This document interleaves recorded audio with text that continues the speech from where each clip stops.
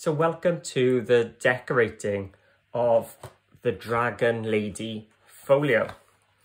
Now, as I said in the construction, I've designed it to fit the journal pages from the kit, although you could use any of the kits or any papers you want. You could use the decorative papers and decorate the pages with them instead and do all your normal scrapbooking things. But as I said, I've used them, designed it for these in particular. So this is the largest one. I did have a bit of mishap with my printer, kept on jamming. I've sorted it now, but I didn't need to waste it because the papers themselves were fine, the printed bits. So I've printed off 4 of these. Now I have prepped some of them already just to save some time, but there are loads in the kit. So you could make the same album a few times and it'd all look different because there are so many of the papers, of the journal papers. As you can see, I've cut it in half, which I'll show you later.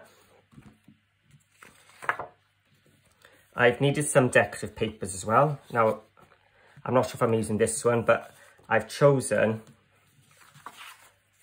this fabulous one for my cover. And it also has the matching backing paper using the same sort of colours. So I've printed off one of them as well. And I've already cut these for my cover just to save some time. But you can see there's a nice choice of papers. So I'm going to be using these on the inside of my album. And also, as usual with your Vectoria Designs kits, you've got loads of paper, pages of ephemeris. You've got journal cards, pockets, and some other pockets. So we're going to use some of these today as well. So let's get going with the cover. So just as I do normally using any of my cover pieces, I just measure the rectangle and each measurement then just go down 1/4 inch.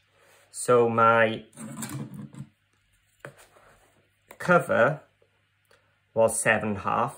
So my paper is 7.25 wide. And it was 8.5 tall, sorry, 8 3/4 tall, so my paper is 8.5. And this is the dragon paper, and I've just taken some distress ink, some black soot, and gone round the corner, and that's just gotten rid of the white core. Now this one I haven't done it. You can see that the core, because we've trimmed our paper, it shows the distress ink will just mask and hide that and just give us a nice finish. So again, we're just going to glue around the edge of my paper and around the middle, but I'm also going to add some glue just around and on top of my magnets there, because that's where the paper is going to have the most activity, should we say. I'm just going to line it up, and again, I just open up my album. I'm just going to bring my Teflon tool just to spread that glue around and burnish my paper on, especially over those magnet areas. And there we go. I've got a piece here now. I imagine that my flap piece here hadn't been cut and that it was still a rectangle, which was 3.25. So I went down to 3 inches wide by 8.5 tall. Now you can just place it here and just mark off where an even border would be, or you can go back and mark 1.5 inches and 1.5 inches, just like we did when we were cutting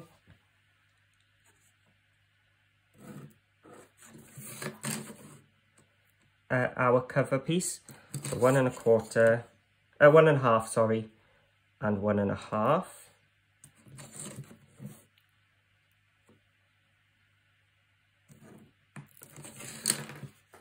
Get my scissors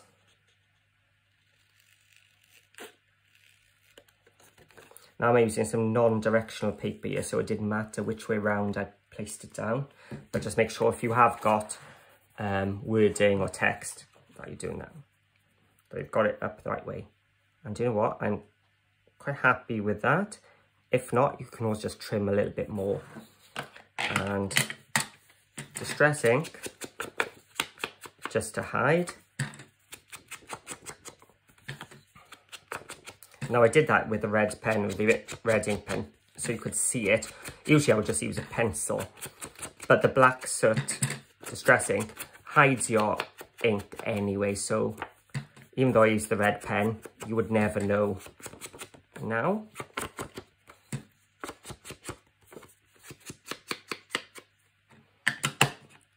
there we go, and making sure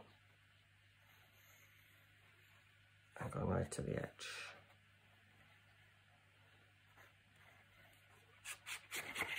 And covering.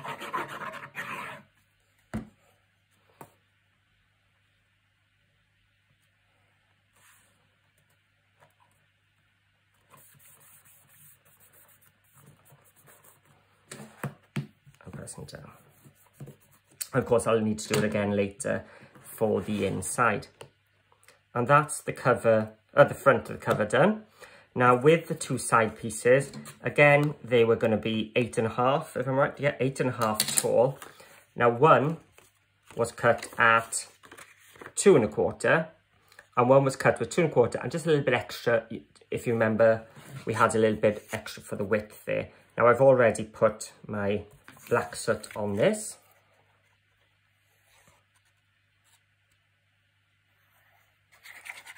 So I'm just going to place it on.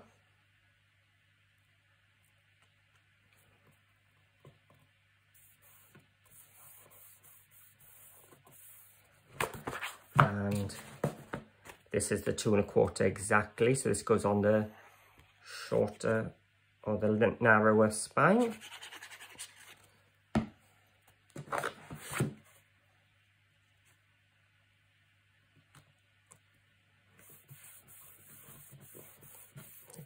And then the back, I'm going to leave for now and see what I've got left. If I've got nothing left, what I'll do, I'll put just a black piece of cardstock in there and maybe one of the leftover images or something like that. So I'm going to see what I've got for the back later on. So there we go. There's our cover all done. So let's open up and we're going to go to our pages next. So, as I said, I used the largest journal pages and I printed off the 4 I want. And so all I'm going to do is cut them out. I'm just using my scissors because sometimes your printer might not print straight and can be quite tricky. So the trimmer then would come awkward to use. So I just find it much quicker and easier, and I waste less by using my scissors. And if it's not perfectly straight, it won't matter because when we distress the edges with that black soot, you won't see it anyway. So let's just grab my trimmer, very nice and flat. So our pages, or journal pages, are 10 and 1, 2 and 3/8. So half is 5 and 3/16, which is there. Or what you can do is just fold in half, press the corner and line up the corner there. If you're not into measuring tiny measurements. Now again, I'm just taking my distress ink. This also hides, if you'd left a little bit of white showing, all of a sudden the white has disappeared. So it's a nice finishing touch, but also hides any imperfections.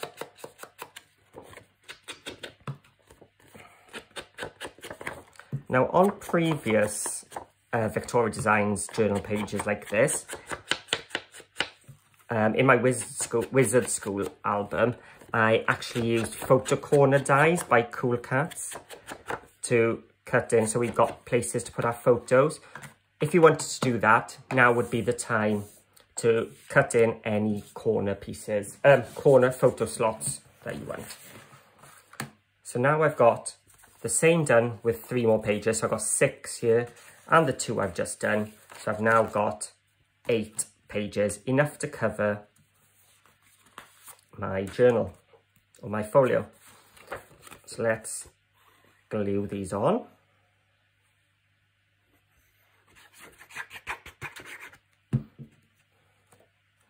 And remember, you like, although it's black on black, just lift it up so you can see that you've got it centered.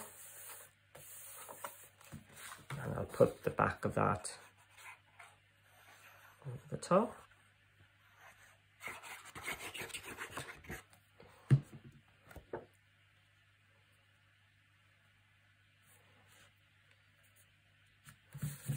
See, these journal pages have so much detail that you really don't need to do much more to them. So now, when you're laying them out, be aware that you're working the left spine and the right spine.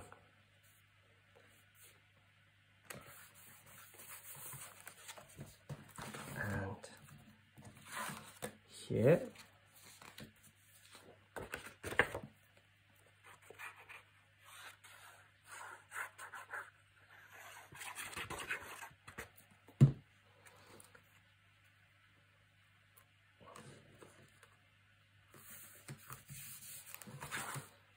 And if I was using the photo slot dies, I would probably have my 6x4 ones there, and maybe my 4x4s just covering the dragon on this one. But again, there's space for people to just drop their photos, whatever size, and then onto these. Let's go onto the back of this one. I think I'm out of shot, but I think you can gather what I'm doing.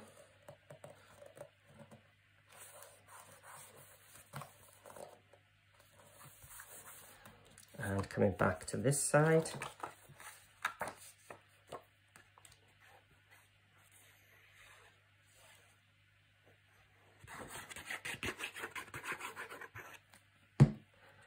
So the last page.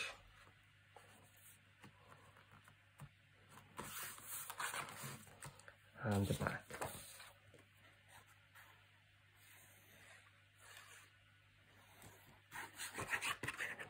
Got a piece of black card stuck to that one.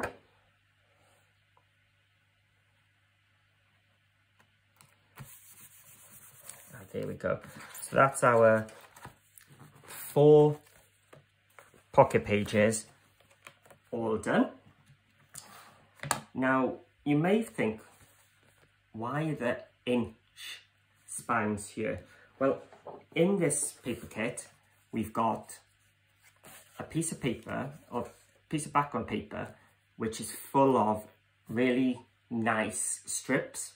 So I thought these would be fun just to put inside there if you wanted to, as extra embellishments for covering the spine. So obviously you could use your offcuts from other bits, or these ones. So these are slightly thinner than 1 inch when I printed them out, so I thought they'd be perfect there. So we'll come to them later on if we've got time. So let's go to, which bit should we do next? This. Let's do the inside pocket.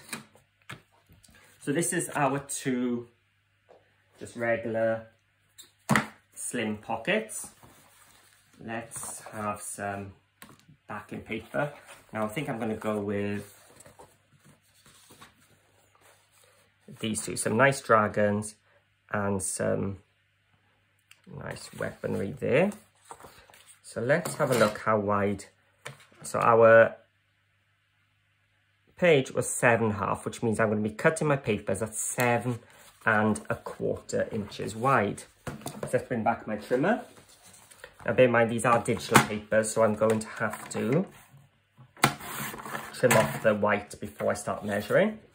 So it's 7.5, let's go down 1/4, so 7.25.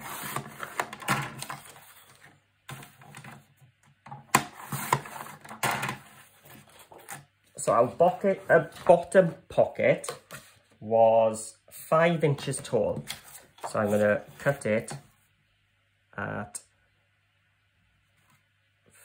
4 3/4. Let me just double check. Yeah, 5 inches, so 4 3/4. Again, just cover those edges. Now the height of the next two bits don't really matter, because they're not covering a complete pocket. They're actually going to be tucked in underneath. So I'm going to need it at least 2 1/4. So I'm going to go 2.5 for that one and 2 for that one. So actually I could take the 2 off this one now. So this is going to be the top pocket.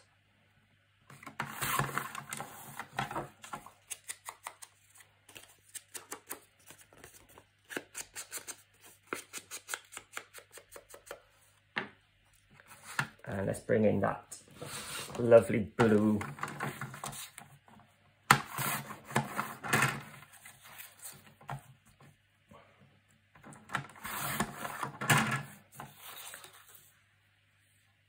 I think, yeah, it's that way.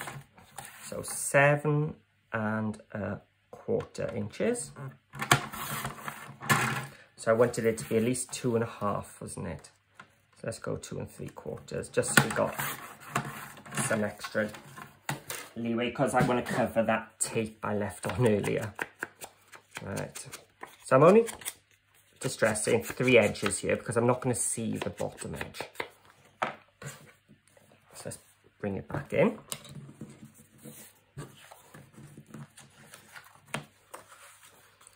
So let's start with,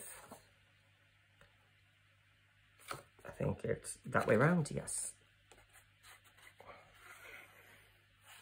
The large 5-inch pocket. I'm just going to line it centrally there. Then the next one, make sure I've got my distressed edge on the top. Let's just, I missed a bit there, I think. Okay.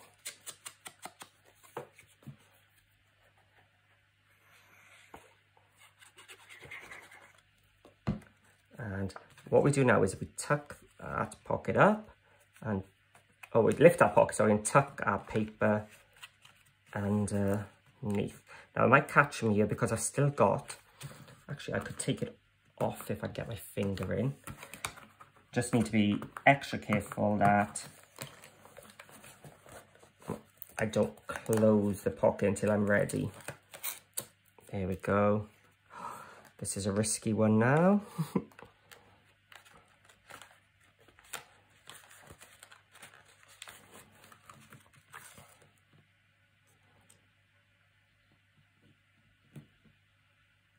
There we go. I'll just grab my Teflon tool to burnish it down, and then our top piece.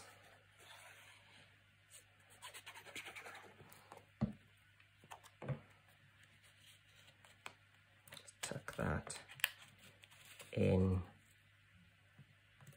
there. So that's the basic decoration of that pocket page, but because we've got all these ephemera pieces, why not? That might go nice because we're tying in the blues. Let's use one of these. So I'm just going to cut out the outside.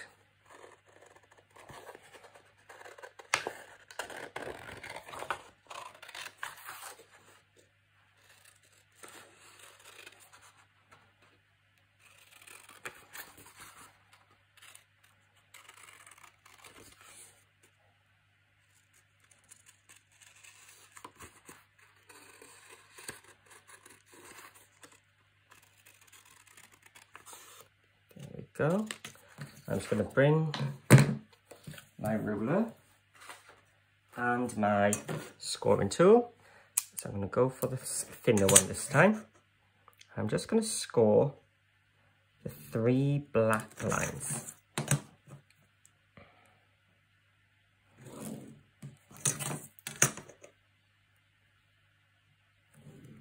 So I've just used my ball tool just so that it folds nicely around.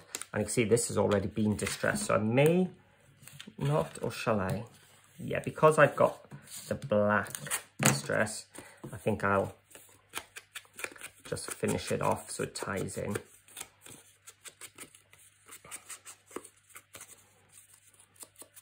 And it gets rid of that white core from that score line, so yeah, it was the best thing to do. So I'm just going to put some glue there and some glue here.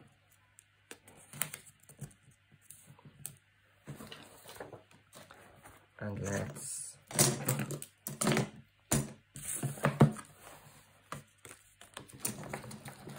I'm going to use my tape just so it keeps in place for now, but you can just use your glue. Just taping down those 3 edges.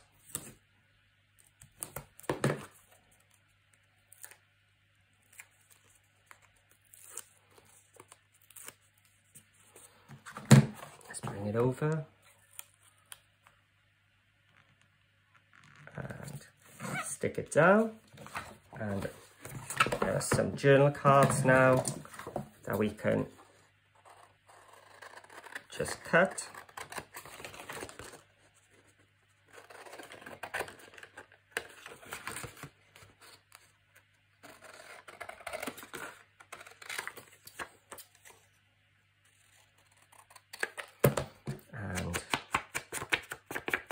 There was a little bit of white showing there, but it's disappeared now that I'm using my distress ink. And you can just cut out all those cards and have them tucked in. It's all sized perfectly to go together. Oh, he goes up that way, see? There we are. And the cards will go in anywhere we want. So that's the front page. Our, oh, got a bit of the paper cut. Our pages are done. So it's just the flap and our deep pocket left to go. I think I'm going to keep going with this. And it's already been cut to the width we wanted. So that's all I need to do now is the height. So it was 3.5. So my flap paper needs to be 3.25.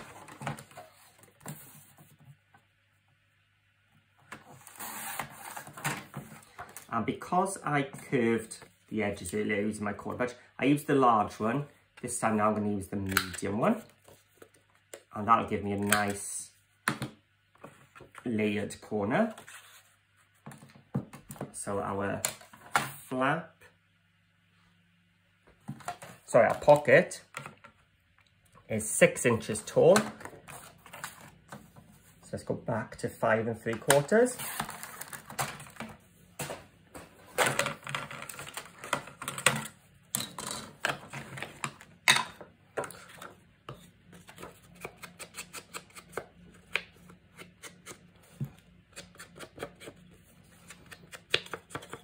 One thing I've just noticed, I've cornered the wrong side, so my dragons are upside down.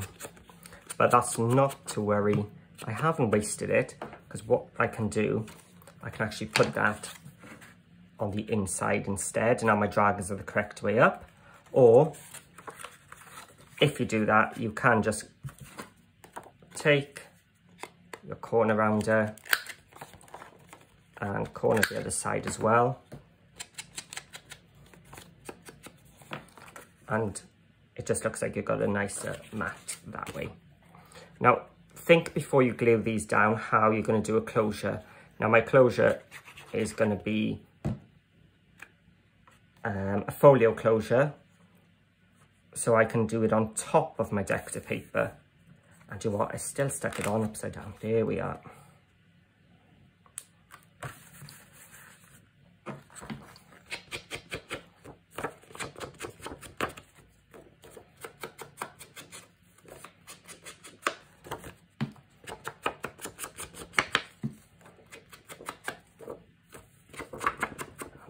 bit.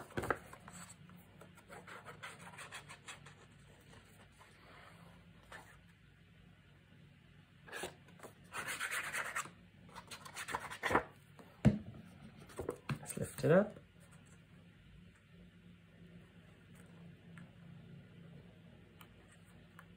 Now be careful on this bit, because if you remember, it's a deep pocket, so you're not pushing onto anything. You don't want to squash your pocket. There we go. And then that's all we've got left to do now is decorate the inside. So I'll just go for, just we go, we've got this dragony one, which I'll tie the blue one. Yeah, let's go for this one. So again, what is it, 7 1/4 wide, yes? Yep, 7 1/4 wide.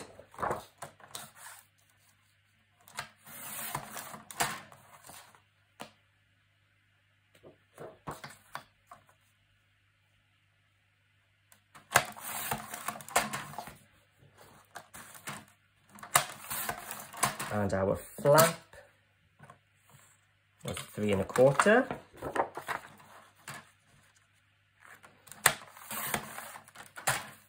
Got to remember this time that I punch the top.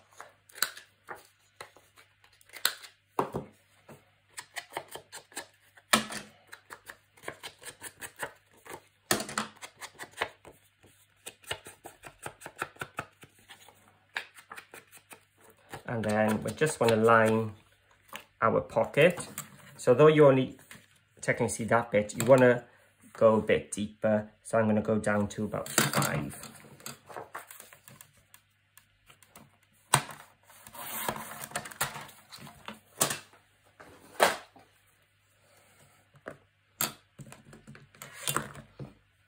I was looking for my...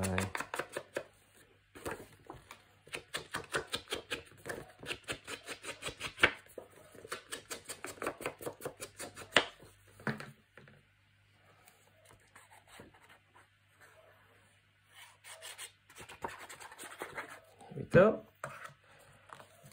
Let's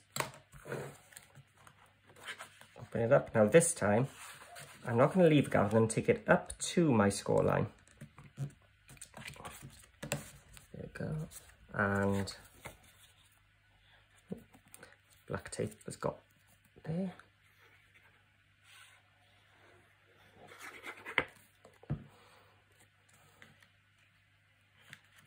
And there. And that's your folio all decorated. Obviously, we've still got that piece to do there, which is exactly the same as we did on the front. I got a piece that's not big enough. I'll find a piece later on and I'll finish that off, but it's exactly the same as we did on that one. So that's all I need now is just a quick closure here. Now I'm going to use my Cool Cats dies once again. Now these are just circle dies, but the special thing is they got a little hole in the middle, and that's a matte and layer one. So I've already cut some of there, and you also get some matching ones using some piercing. So they're good for your ribbon ends. So I've already cut a few out here. Now if you haven't seen me do this before, there are loads of videos of me doing this on my channel, but also in my last Vectoria Designs with my Alice in Wonderland project. I showed you how to do these, so have a look back at that. But basically I just do a pattern circle with a hole in the middle onto a black, back it with another black, then take my brad, go through that and through another one, but I'm not gluing that second one, or the third one really. I'm just opening it up. That allows me then to have a gap in between those glued ones and that one I've just stuck on. I'm going to tape it down. and add some glue to it and just place that in the center. And then I do exactly the same again.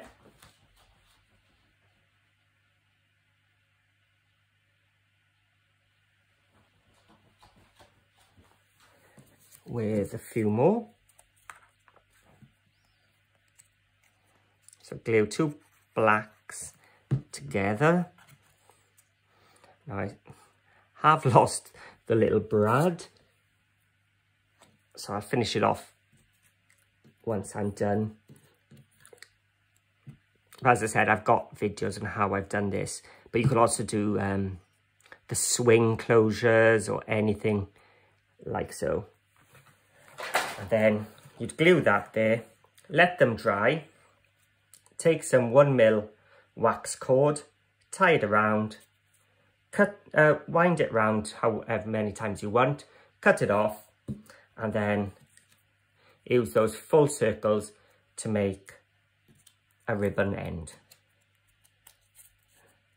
Just by gluing those in between. So two black ones, squash it around your cord, around the end, glue them together and place a decorative one on top and on the bottom. So as simple as that, but I'm sure you've got your own closure ideas as well. And then of course, if I wanted to, I could use the envelopes. I've got another long pocket like I did on the front, maybe a corner pocket. So plenty of ideas then on what else you could put onto your pages or onto your larger pockets. So as I said, I've also got these 1-inch border pieces that I can place on all these spaces here because they're all 1 inch, or you can use your decorative papers. So that is my Dragon Lady folio album. As I said, you could use any of your Vectoria Design paper kits. All the journals, all the kits with the journals come the same sizes, so you could use your other kits as well. And if you've enjoyed watching this, I'd love it if you'd give me that thumbs up or even hit that subscribe button. I'd really, really appreciate it. But if you keep watching and you follow along, I might just come up with a little bonus project for something to go inside here, which would match the whole kit. So stay tuned for that. So I hope you enjoyed, and I'm really, really looking forward to seeing your own versions of these folios. So see you all again soon.